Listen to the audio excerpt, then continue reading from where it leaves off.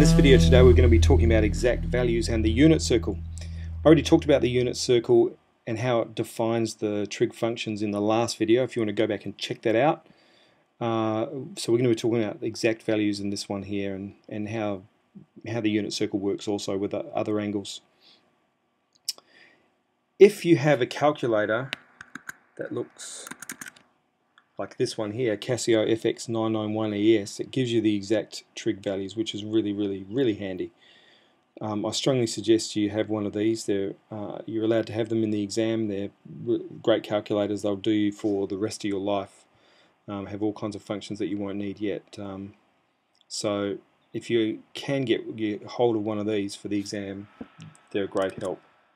If you can draw these two triangles out, it's pretty simple. There's only one exact trig ratio that I remember. I remember that sine of 30 is a half. So if you draw a triangle like this, put in 30 and 60, and remember sine of 30 is a half. Bit of Pythagoras gives you that's root 3. Draw this triangle out, a isosceles triangle with 1 and 1 and root 2 here. These angles at the base are going to be the same, so they're both 45.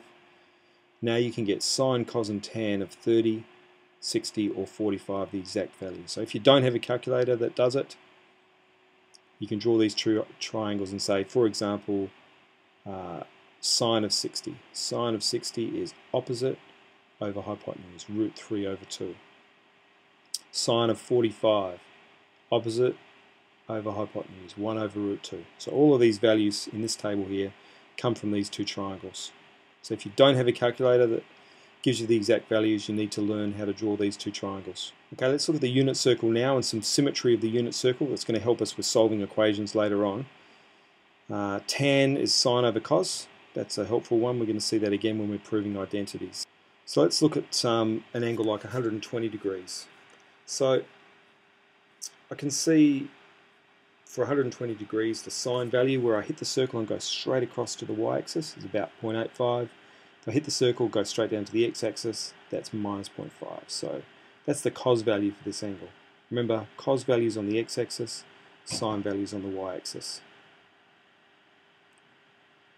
So for an angle of 120 degrees, or 2 pi over 3, I can see that sine of this angle here is the same as sine of 60, just looking at the symmetry. There's 120, there's 60. So whatever sine 60 is, that's the same as sine of 120. Root 3 over 2. For cos values, I can see that the cos value for 120 degrees, that number there, is the same as the cos value of 240 degrees, and they're related to cos of 60. Hopefully you can see from the diagram that that value and that value are the same, only this one's negative and that one's positive. So if you look up cos of 60, go up to those special triangles, you'll see cos of 60 is a half, therefore cos of 120 must be negative a half. For tan values, a little bit trickier, but once again a little bit easier as well. Tan of 120 is sine over cos, that number divided by that number. So a positive divided by a negative, so I know straight away it's going to be negative. If I draw straight across the unit circle, I also get an angle with the same tan value. So this angle down here is 300 degrees, 120 plus 180. You can see sine over cos, same values, only we've just swapped the negatives around. Now how's that related to tan of 60? Well, the sine values are the same, the cos value is the same, only this one's positive and this one's negative. So hopefully you can see that tan of 120 and tan of 60 are the same value, only tan of 120 is negative. So if you go up to your exact triangles and look up tan of 60, you'll see it's root 3 over 1. So therefore tan of 120 is negative root 3. So here's the exact values for these three. Sine of 5 pi over 4 in your head. 5 lots of pi over 4, 5 lots of 45 if you like. Or you can count round, lots of 45. 1, 2, 3, 4, 5. There it is there, that angle there. Okay. So what we're wanting is that value right there, sine of that angle. Now how's that related to sine of 45? I can see they're exactly the same, only this one's negative. So sine of 45, I go up to my triangle. Sine of 45, sine of pi over 4 is 1 over root 2. So the answer to this one here is negative 1 over root 2. Cos of 2, cos of that angle, so we're going to the x-axis, obviously a negative number. Here's cos of 30. Go straight across, you can see cos of 30 is the same value, only this one's negative. So cos of 30 is root 3 over 2. So cos of 210 is negative root 3 over 2. Okay, tan of 4 pi over 3. 4 lots of pi over 3 is 4 lots of 60. So we're talking about 240 degrees if you prefer to still think in terms of degrees. Okay, let's just zoom in on this one here and have a quick look. So here's 240 degrees, 4 pi over 3. We're looking for tan, so sine over cos. So we've got a negative over a negative, so the tan value is going to be positive here. Now if I just draw a line straight through the circle, straight across from that one there, we're also going to get an angle with the exact same tan value. So tan of 4 pi over 3 is the same as tan of pi over 3. Okay, this angle here is just going to be 60 degrees or pi over 3. Once again, I go up to my unit circle, look up 60 degrees, tan is opposite over adjacent, and you'll see that that gives you root 3. We can find the exact value of any trig function if we're given the exact value of one of them. So in this example we know sine of x is 2/3, it's an acute angle, and I want to know the exact value of cos of x and tan squared x. So to find the value of cos x, I just draw a triangle where, it doesn't matter how you draw it, just a right angle triangle, put in an angle x, and make the sine value 2/3. So opposite over hypotenuse, 2/3, 2 over 3.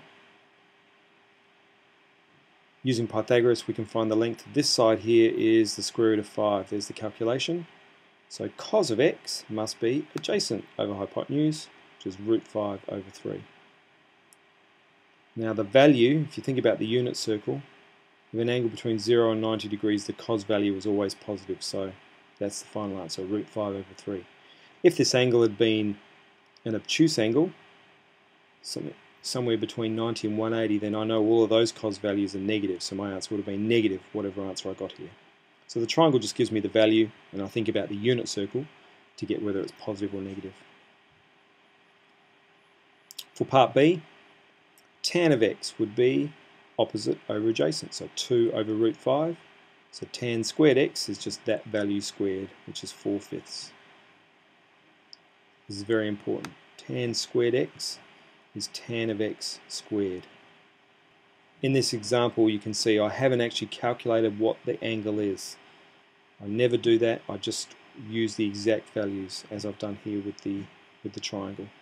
My last example here is it's a good one. It's inspired by an exam question from a few years ago that people really struggled with, and kind of underlies the importance of understanding how the unit circle works. We've got an acute angle, x, and sine of x is k. So if you look over in my unit circle here, sine of x, so if I hit the circle, go across to the y-axis, sine of x is equal to k. So that value right there is k. Now we want to find, in terms of k, sine of pi minus x. Alright, so let's say if x was, about 40 degrees, which I've drawn here, then sine of pi minus x, 180 minus x, would be 140 degrees. So I want to know what sine of 140 is. Hopefully you can see from the symmetry of the unit circle that that value is also k. And that doesn't matter if that angle's 10, then we'd be talking about an angle over here of 170, and you can see the sine values would be the same. Okay, cos of x. If you look at the unit circle here, the height is k, the length of the hypotenuse is 1. I've kind of just transformed this around. If you want to look at it like that, that would be 1, that would be k. I need to find this length here along the base. So a bit of Pythagoras' theorem, this squared plus this squared equals that squared, gives me this length on the bottom is root 1 minus k squared. That is the cos value.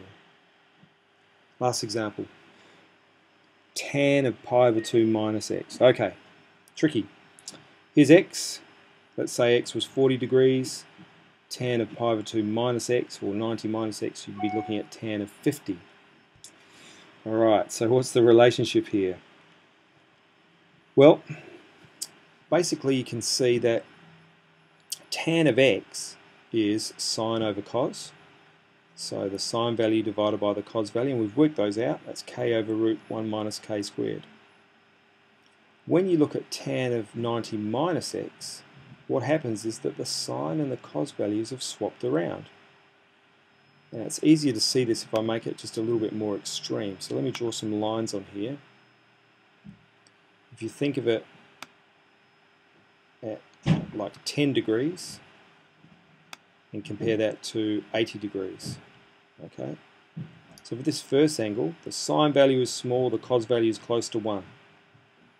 For this angle, the sine value is big, across to the y-axis, the sine value is close to 1, and the cos value is small. Those two have swapped around. So seeing that those swapped around, tan of 90 or pi over 2 minus x is, we just swap them around. Root 1 minus k squared on the top and k on the bottom.